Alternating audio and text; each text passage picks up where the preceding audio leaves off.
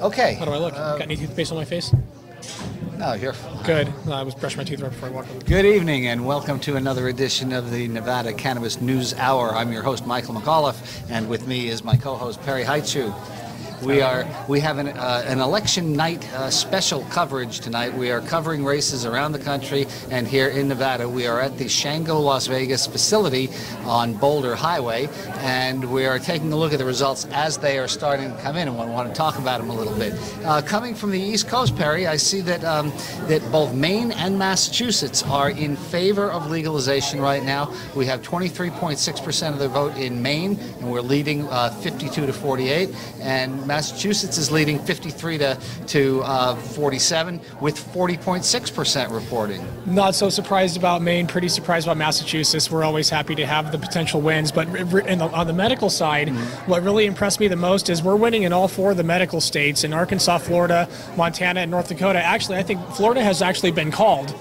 Yes, it has. So yes. That's fantastic. We won Florida, but Arkansas is 51% in favor with 22% of the vote coming in. I thought that was just a fantastic statistic out of what is considered to be a Bible Belt state. And for me, the big surprise of this list here is North Dakota with 43.8% of the vote reporting that they're at 61.4% to 39%. And so in North Dakota, which I would think is a very conservative, deeply red state, Trump tonight, but they're voting for Sanity, a medical marijuana program, so they will become the second medical state of the night if they pass this, and the 27th state in the union to have medical marijuana laws. Maybe a little bit of that libertarian streak coming out in those closet voters. We never know, and I guess we'll find out in a couple hours as the polls continue to trickle in. Nevada, unfortunately, not reporting at this time. We don't have results. California. Unfortunately, we don't have news. Not unfortunately, it's bad news.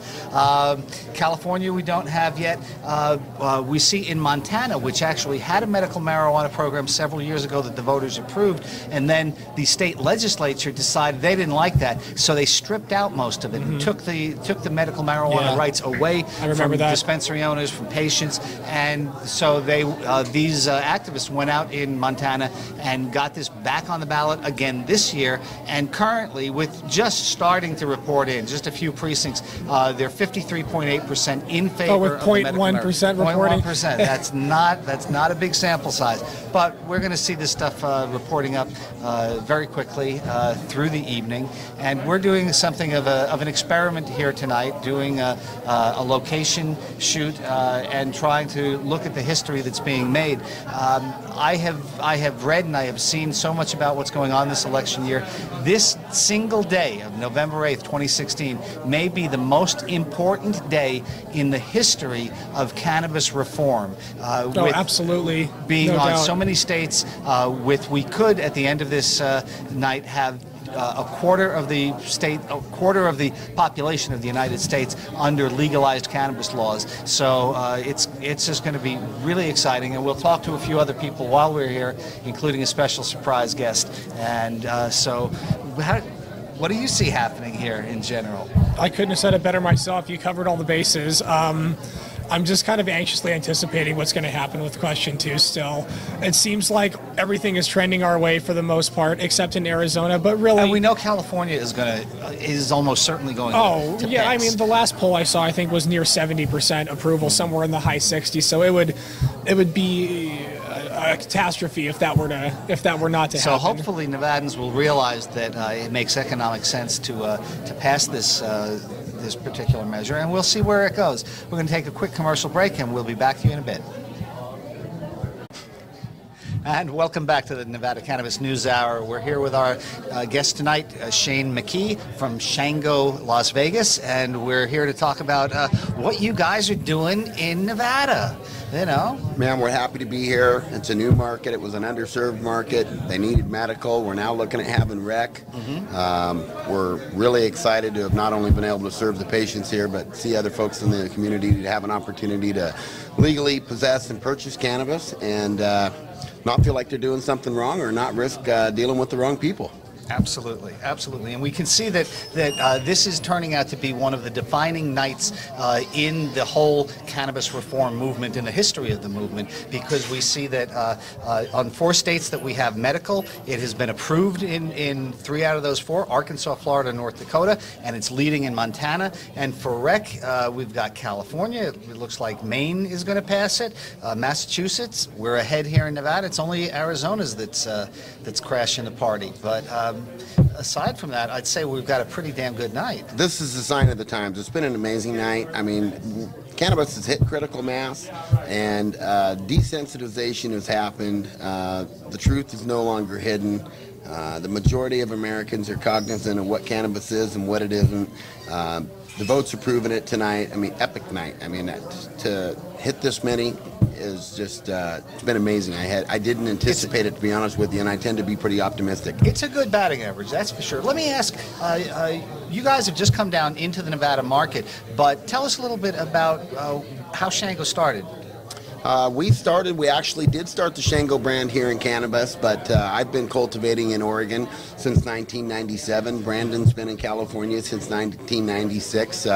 Before that, we'd both sold picks and shovels, if you will, fertilizers and lighting and things. So through construction, selling supplies, and being growers and providers of medical, between the two of us, you know, we're 50 years. We currently have 15 recreational licenses in the state of Oregon, 5 retails, 10 cultivation and manufacturing sites. It's a little different than down here where we can have one larger facility here. Unfortunately, Oregon did 10,000 square foot canopy limits, so we're kind of scattered all over the city up there, but excited nonetheless. It's been a decent rollout in Oregon. I think actually Nevada's done a wonderful job down here. I have to commend them. I mean, there's always tweaks and changes that can be made, but overall Nevada's really set a bar of how to get something in place, make it happen, and make it operational. Oregon's 2 years later, it's kind of having some struggles with operations and implementation, transition from medical to rec. I anticipate that the transition here will go smoothly. You know, other markets take 2 years and are still having a mess of a problem. They have a pretty robust regulatory system here. They've proven track record that they want to get it going and make it work. So we hope for an early start, big time. We hope that we come out of the legislative session and people realize that it's legal already and that people are going to want to possess it and want to have it. We don't want to drive them to the black market. We're already labbing product here. We already have surveillance and security. So let's get them through the doors here, give them a safe place, and let the regulators take their time and come up with the program that's going to work for everybody but serve the community at the same time. So let me ask, Shango has developed now a reputation for being a regional player in the market, and I would imagine you have national goals ahead of you. Yes, we have legalization on the ballot right now, but the medical market is still reasonably small. What was it that made Shango decide that this was a good time to come into Nevada? It was a good opportunity for the brand. We knew that overall Nevada would be one of the states that would approve recreational. We didn't know if it was going to be, excuse me, 16, 18, 20 at the worst. We'd assumed 16 when we came into this. We didn't look at it as somewhere like Oregon or California where they were going to sit for 20 years and do nothing with the program and let somebody grow 6 plants. They'd kind of proven that early on in the application process that they meant business, about allowing big businesses to come in here and operate. So I think we anticipated this happening, what we hope to happen here in a few minutes. Yes, absolutely. What do you think that you're bringing to Nevada?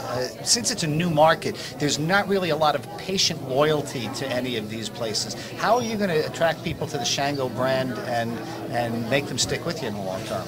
You know, I'm a big advocate for patients. Any market we operate in, I'll always do everything I can to advocate for no taxes for patients, for higher milligram doses as needed for patients. We'll always look to protect them. I think that I try to do the very best I can at creating medicines that are going to work. We're now working on formulating some different products for special ailments here. We've brought on 2 PhDs and 2 masters in science recently, so our staff has really increased on our research and development side. I think we're going to shine with customer service. We're going to be one of the best at the products that we make quality-wise, and our staff will continue to thrive every day to be the best at customer service to their ability. And one of the things that I saw up in Portland when I went there was that you're extracting and then recombining terpenes into your vape products for essentially an unlimited supply of flavors for patients. Are you finding that the patients are reacting to that? What do you think your big sellers are? We are, Flour, and to me, it's not really about flavors. We all love good flavors, but you know, if you take an indica and a sativa and you say one of them's supposed to make you tired and one of them's supposed to make you want to ride your bike or be creative, right? If you take that and make a pure distillate out of that, and you're left with THC, it doesn't matter if it came from a car tire or a cannabis plant.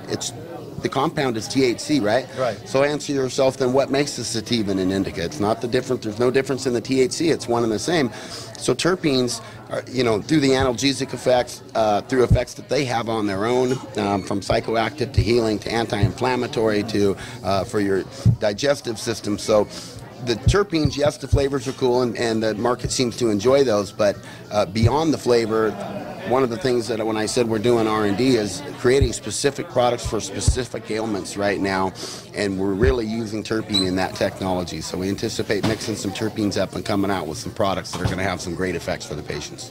So how do you see presuming that Nevada does pass legalization tonight, how do you see this affecting Shango in the larger scale? Are you planning on making Nevada, Las Vegas a showpiece because we get so many tourists, or is that how you're hoping to get the brand known in a more national market? It will be big for the brand. It's going to be a huge market. We've got 43 million visitors a year here. Vegas is known as a playground. So it will really put the brand on the map with other people from all over the world that are coming here. But it's also, Brandon, my partner, has worked here for a lot of years. This is really, though he lives in Orange County part-time, this is his home as well. I enjoy it here. We look forward to participating in this market for a long time and hope to benefit the market and bring good things to the market. Outstanding. Well, Shane, thank you so much for your time. We really appreciate you on the show. Thank you, Michael. And we're all going to keep our fingers crossed and look for the next update of the results. Any minute, let's celebrate. You bet. Thank you.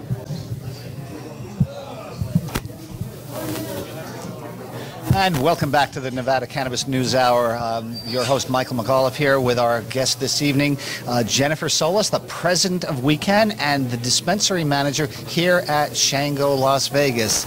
Welcome to the show, Jen. You've been on it so many times. I was going to say it seems like family. It really is. And, you know, that's one of the things that I do like about this movement, especially in a smaller state like Nevada, is that it does become like family. I mean, we've been working together on this issue for going on 8 years now. 8 years. And there are so many people who have been in it for the long term. What's it like to be right here on the cusp of legalization? We're leading in the polls, and well, I was going to say I always like to be the front runner, and I think that Nevada is the front runner for legalization in Nevada. I mean, in the United States. Mm-hmm. Definitely. I think that this is historic, and I think that that's why we're all hanging out here after hours, just so that we can see what the polls are going to say at the end of the night. And at the end of the night, whether we have legalization or not, WeCan is still going to be around as an organization and continuing to do work. I know that in the past few months, WeCan has expanded not only from Las Vegas, but into Pahrump and up to up north, up into Reno area. And there's another radio show that's up there. And so it looks like we're on a roll here, and if we get legalization to pass tonight, WeCan's role is not finished in working for medical patients, but instead we're opening up to a whole new market. No, actually our role is not diminished, and as a matter of fact, we have, we're in the Constitution as our medical program, so that's not going to end for Nevada. Mm-hmm. Not only is our medical program not going to end, I'm looking to extend the benefits that medical patients have, the ability to grow. We don't want that sunset clause to happen. We want to make sure that we're able to grow well into... As long as we feel like it. Yes, exactly. I was going to say well into the next century. Yeah, definitely.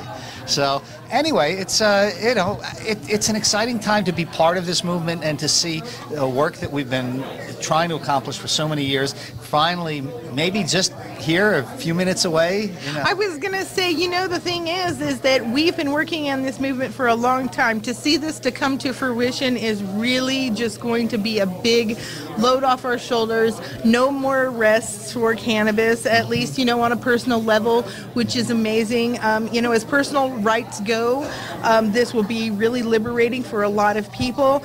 We are not, our minorities will be more safe when they go out on the streets from arrest and detainment. And so I don't really see any negative aspects to it.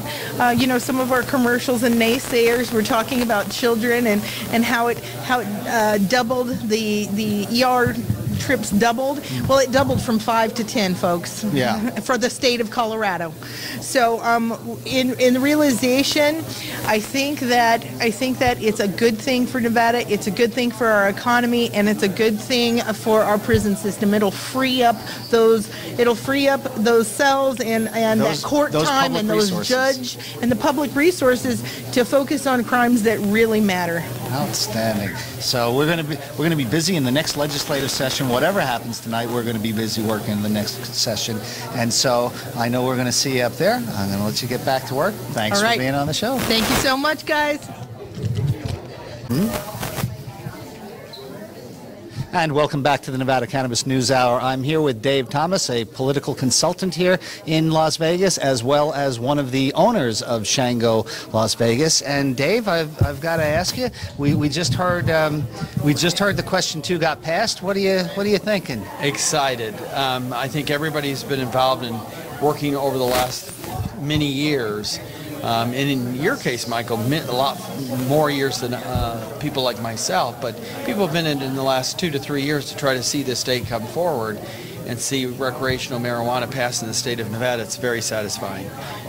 Well, and I would think you had something of a longer hand even than your involvement with this facility, because you were a campaign manager to Tick Sagerblum at one point, weren't you? Yes, I was. Tick Sagerblum's campaign, what would have been 2012. And Tick is regarded as the father of marijuana in Nevada. Yeah, and so I have to tell you, when I was doing Tick's campaign in 2012, he talked about coming up with the legislation to implement the people's vote to support medical marijuana use, and I thought about that, and I thought, oh, that's interesting.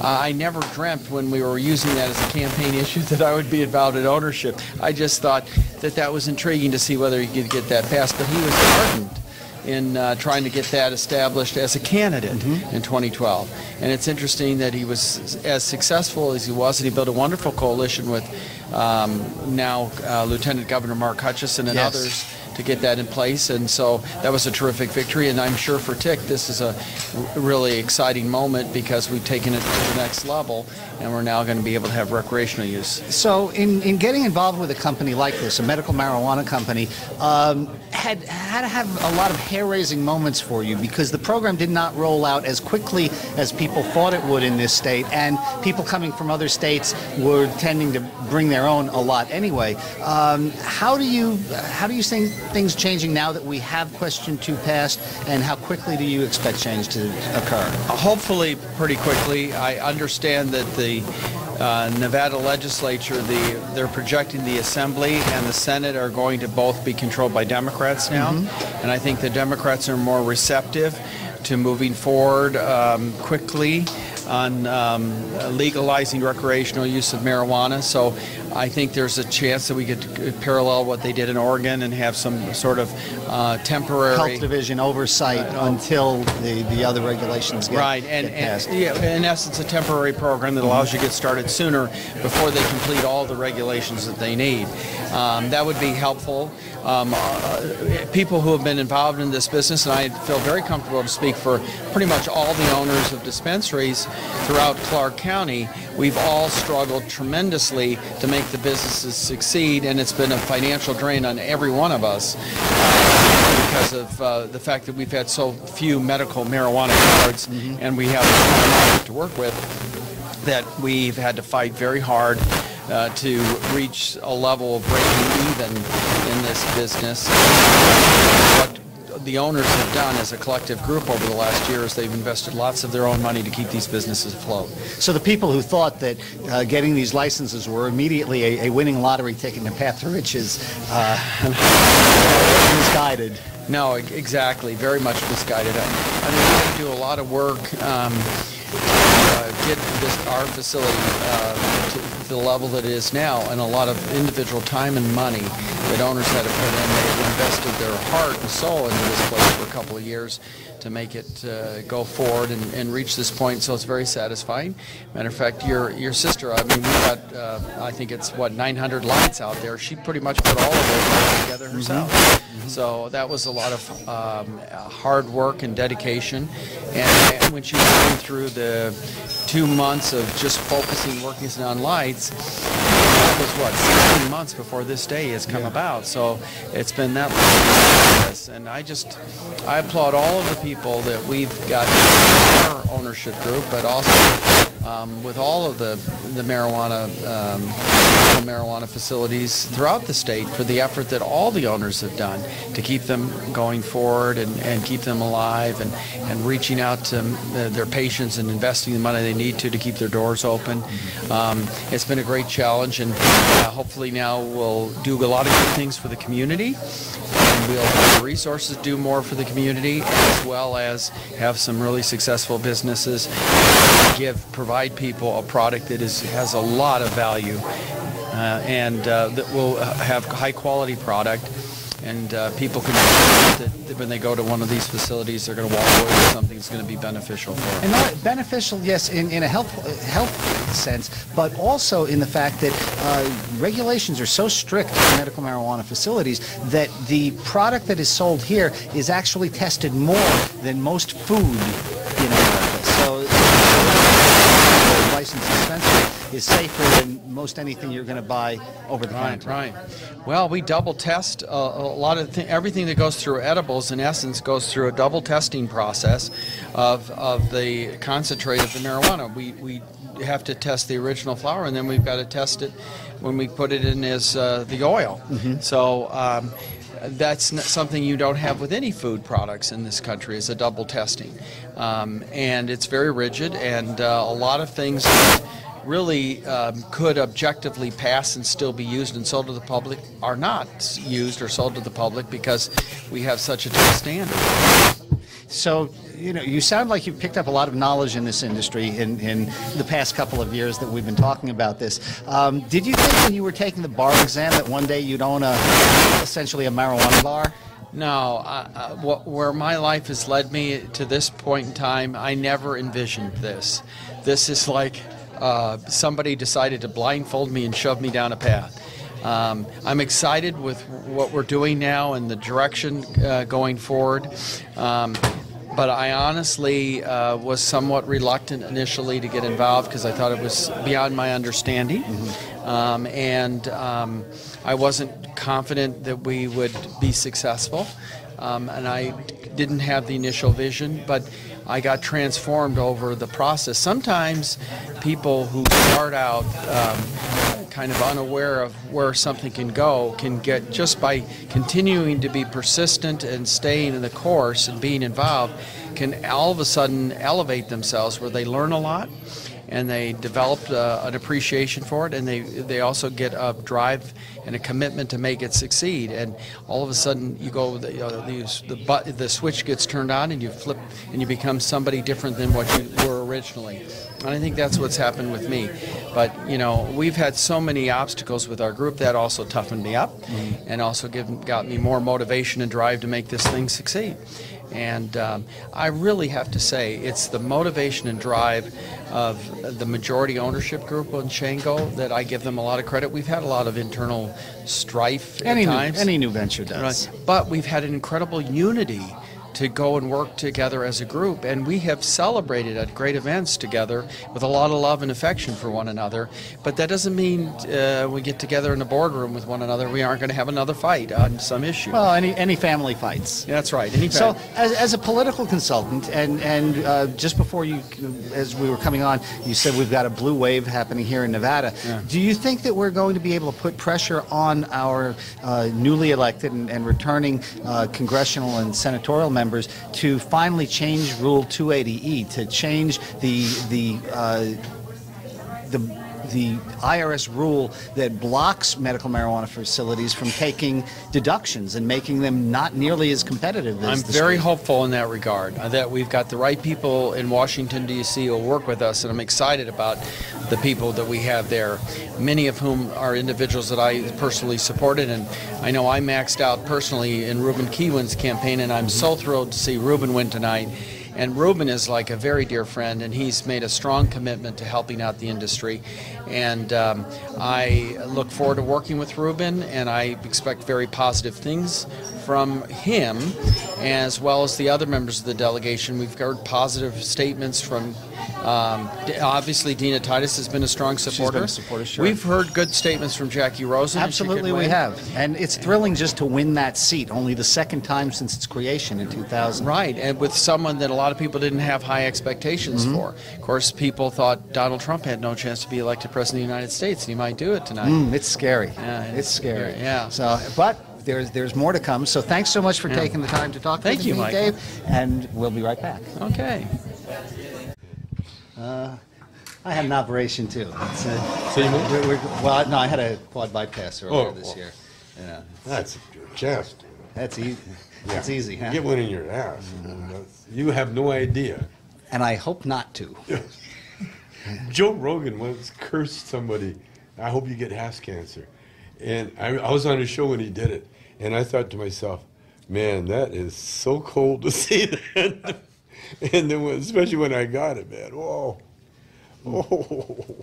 Well, but you know, the good news is the new plumbing is so handy and easy, and you don't have any problems with the old, what you used to have, I used to have, you know. Except I have to make sure there's a bathroom near handy, you know. Yes, sir. But other than that, I'm happy to recover. no more ice cream trucks for you then. You need to stay a little close. Now it's RVs. So anyway, welcome back to the Nevada Cannabis News Hour. With us tonight is our very special guest, cannabis legend Tommy Chong, who has been, I remember you from playing in junior high school, playing Sister Mary Elephant, and Dave's not here, and a whole generation has grown up with you. What's it like to be an icon? it's hard to really judge it because you're inside it. You know what I'm saying? It's like being inside a diving suit. You know, you can look around and see everything going on. I'm very blessed. You know, I feel very blessed. I love the look people get on their face when they see me. And that's why when people want pictures, you know, I'm very happy to oblige. Because I know there's so much love there, you know. And it seems that aside from the occasional federal prosecutor, you are almost universally greeted with love and respect and held in higher regard than any of the politicians running tonight for any office in the land. I'll tell you how powerful we are.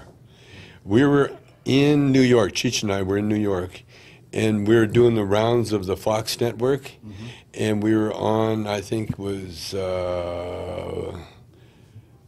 Bill O'Reilly or Sean Hannity. Sean Hannity is scared to death of us. He tiptoed around us like we were, you know, some kind of untouchable. First thing he said was, I'm a big fan. I'm a big fan. I had all your stuff.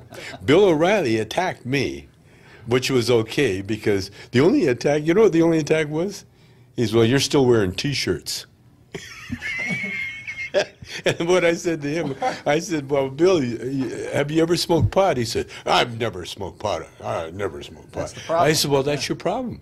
I says, you should smoke pot. Then you wouldn't be so angry. And then he did the perfect thing. Angry? I'm not angry. It was perfect. But they cut it out. Well, yeah, of course. But I'll tell you how powerful we are. I'll tell you how powerful we are. We shooed Ann Coulter away. She couldn't come near us. Really? Because Cheech and Chong, it was like we held a cross up to the devil. You know, she just melted away. She just wouldn't come near us. Well, that would be nice. Hopefully she will never come back. It's just, she's a scary person. My attitude to all those people, including Donald Trump, is that they're just unevolved. That's all. That's all. We're all evolving at a different rate. And those people, they're just unevolved. Whenever I meet somebody like that and intimidated by them or thinking that, you know, they're all high and mighty and full of themselves, I just try to imagine them like every other human sitting on the toilet with diarrhea, and we're all the same. You know, and so that takes away any sense of awe that I have of him. You know, I met Jack Herer a few years back before he passed, and he had said that when looking at the reform movement that we have, that, you know, Mike, 40 years ago, my partner said, you know, Jack, we're this close from passing marijuana and legalization, and, you know, this at the end of his life, he was in a wheelchair and he had strokes, and he's like, Mike, you know, here we are, we're this close away from passing marijuana legalization. Did you think that you would be a marijuana entrepreneur in your lifetime, the way that we've seen things going in the war on drugs in the last 4 years? No, not even close. Not even close. I'd make a lousy dealer because I've never really, I'd give it away, you know. I still do. I give pot away all the time. And in the early days of the medical marijuana program in Nevada, that's exactly what we activists had to do to stay legal, was we would have to share with other patients. And the law enforcement could not understand how somebody would do that sort of thing to help another human being. Yeah. And, you know, they haven't smoked pot. No. You know? So, Perry. Well, they're unevolved. You see? I'll agree with you on that to a degree. Perry, you had a question? Thanks, Mike. Thank you so much for taking the time out of your busy schedule to hang out with us on this very special day in America. As a younger millennial generational type, we also were very impacted by your work over the course of my lifetime. I've grown up watching your movies. I've seen your stand-up comedy, and I very much enjoyed it, by the way. I was very close to at the Palms. I saw your show with Cheech a couple of years ago. You guys were great. And my question to you is, what motivated you to transition from showbiz into activism? And another question to follow up after that. Sorry. Well, I had no choice, really. They put me in jail. And it was as simple as that. Yeah, they put me in jail for a bong. And so when I got out, everybody wanted to hear what I had to say.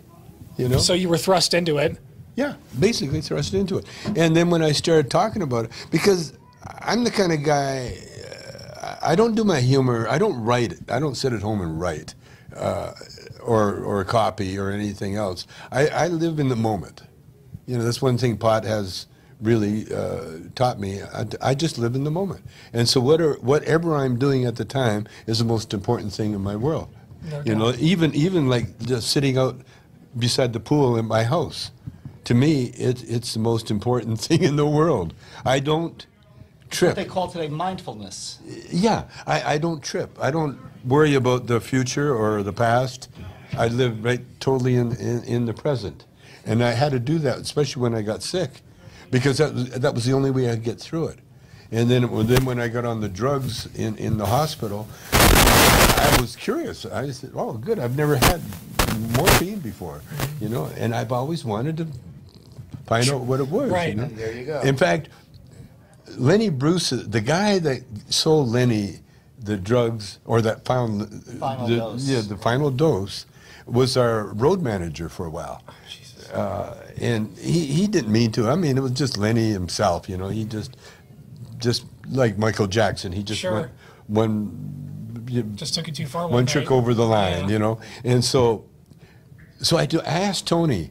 I said, Tony, what's heroin like? And Tony didn't say a word. Just reached in his pocket and handed me a packet of heroin. He says, find out. Give it a try, yeah. And that is the heart of the gateway theory. Well, what I did, I took that heroin package and I looked at it, then I hid it in my closet. Every once in a while, I'd take it out and look at it. And then I finally took it and flushed it down the toilet. I had no urge whatsoever to become a junkie with a needle in my arm in the ghetto, in the gutter, you know, none.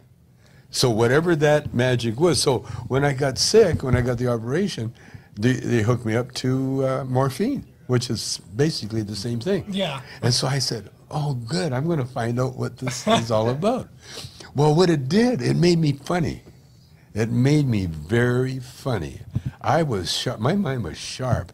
I came out of, when I came out of the anesthesia, you know, I cleared my head, and the nurses are pushing me down the hallway, and I looked up and I saw what I thought was a nurse. It was my daughter, and I said, oh my God, you look exactly like my daughter. and they looked at me like, are you okay? This guy's on one. And then I started cracking jokes about the doctor. I mean, they're like really good jokes. And then it started to wear off. And then I started getting so miserable. And there's a little button there, you know, that I was hooked up to the spinal thing, and I had a button to push. I started pushing that button. And then I started pushing the button for no reason other than to keep that thing. And you know what I found out about heroin and all that? After the first shot, then it takes a little more just to be normal. Right, not to and get... then a little more just to be normal and not to hurt so much. It was insidious. And so as soon as I could get off it, I got off it. But that's also one of the points that people who don't understand medical marijuana and the therapeutic uses of this plant, they figure, oh, you just want to smoke it. Oh, you're saying you're sick. You just want to get high. You just want to get high. And patient after patient after patient I've talked to over the years has said, no, I'm just trying to get normal. I'm just trying to get to a little level of functionality.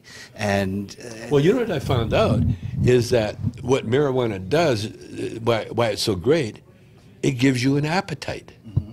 And not just an appetite for food, but an appetite for life. Huh. The worst thing about being miserable, well, just like the soldiers with a post-traumatic syndrome, they kill themselves. 22 a day. Yeah, because they get so down and so low that the only cure to them is to put themselves out of their misery. And especially after so many of them have been put through opioid therapy by our own government. And now we're finding that the pot gateway, it is a gateway out of opium addiction. And unfortunately, the government, and I still have these hopes in the final few days that Barack Obama will pull a rescheduling and screw you out the door. He said that if Obama released a statement the other day that said if all 5 of those states go recreationally legal, that it will almost certainly force the hand of the federal government, because the federal prohibition will become almost like a null and void point. You know, when you have so many Americans living under recreational legalization, it doesn't seem logical for the federal government to have this policy in place anymore. What that really means on a practical level is yet to be seen. But we're going to have to see how this... We're ahead in 8 out of the 9 states that are on the ballot at this point, and Arizona is the only one who looks like legalization is going down to defeat. But everywhere else, the numbers are Arizona was down by about 11 points. Well, that's because the Spanish, I guess, they're not voting for it to be legal. And that's a concern that we have here in Nevada with our large Latino population as well. Because they got that fear thing, because they've been persecuted so much. Persecuted for it already, and they want the kids. Don't that marijuana. Especially when it was the old Latinos that used it for medicine, for their arthritis and everything else. I had a patient bring into me at one time a jar filled with alcohol, mesquite sprigs, and some marijuana buds. And he had said that his abuela, his grandmother, had given it to him, and they used this as a common pain medication, a liniment in Mexico. For their arthritis. Yeah, that's what Chicha's grandmother. So how does it feel having smoked recreationally for all these years and then all of a sudden turned into an old patient who's just taking his medicine? Well, again, I'm a one-toker. Yeah. I'm a guy, everything I do, I make sure that I just take a tiny little bit for a lot of reasons, mainly that the control to, so that I can function, so I'm not sitting in comatose. And then the other reason is that I can enjoy life more, Like I'll take a little toke, go to dinner. I won't, pig out. I'll just eat properly. I'll go to a movie. I'll take a little toke, go to a movie and stay awake and enjoy everything. So it's all about knowing your body, and what works best for you. You see, and that's the other thing. When people say to me, "Oh, you cured your cancer with marijuana," I said, "Yeah, it's a little more complicated than that." It's diet, doctors, straight medicine, chemo, radiation, the whole 9 yards. You got to do it all. But where marijuana, like I said, what marijuana does more than anything else, it gives you an appetite for life. Yes. And that's what we need. And that when your body realizes that it's going to, get better, because your mind says get better, your mind activates your healing powers. Immune system, yeah. Your immune system. And when it activates your immune system, then your body responds. You're in charge. Yes. You're in charge. You tell your body what to do. Like we're in charge of our destiny. Whatever you want to be in life, you can be whatever you want to be, because we're in charge. And the universe wants us to do that. That's why we're here. We're here to learn.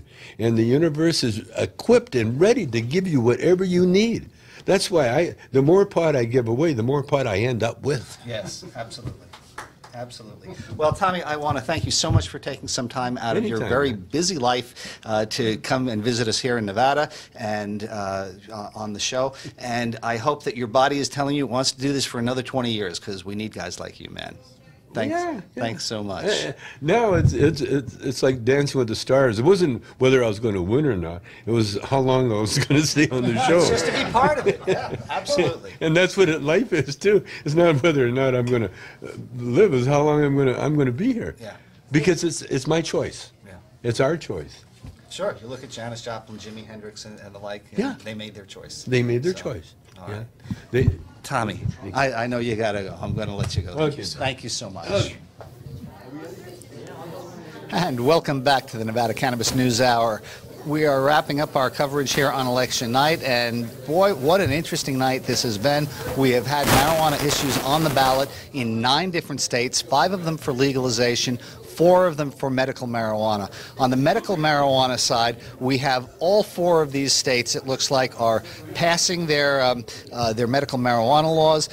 We have Arkansas approved with a 52.2% of the vote. We have Florida approved at 71%. North Dakota, amazingly, approved 64% in favor. Now, you know that the worm has turned when you've got almost 2/3 of North Dakotans voting for medical marijuana. That's just an outstanding development. We also have Montana, who is reinvigorating their medical marijuana program. They've got 57% in favor as we're closing out this broadcast. So it's a great day for medical marijuana in this country. We have gone now from 25 states to 29 states just overnight. It's really a big move forward. On the legalization side, this is a night unlike any other in the history of the movement. We have legalization having passed in Massachusetts, in California. It is leading in Maine. It is leading here in Nevada. So out of the 5 states that we had on the ballot, it looks like only Arizona is going to not legalize the possession and use of cannabis by adults, and they're voting 53% against. But if the numbers hold here in Nevada, as they have been doing for the last several hours, we will win with roughly 53% of the vote versus 47% against. So as of January 1st, 2017, marijuana will be legal in the state of Nevada for possession for up to 1 ounce, and for adult users users, not even patients anymore, to begin cultivating their own recreational substances, and we will have dispensaries turn into retail outlets and more retail outlets. So this is really a night unlike any other in the history of the cannabis reform movement. We've made great strides here in the country. It looks like we're winning 8 out of 9 here, and just what a terrific time for the reform movement. So with that, we're going to sign off for this evening. Do come back and join us for our next show. We are going to continue to have more guests on as we look at the new unveiling recreational marijuana market in Nevada. Thanks so much for sticking with us. Have a good night.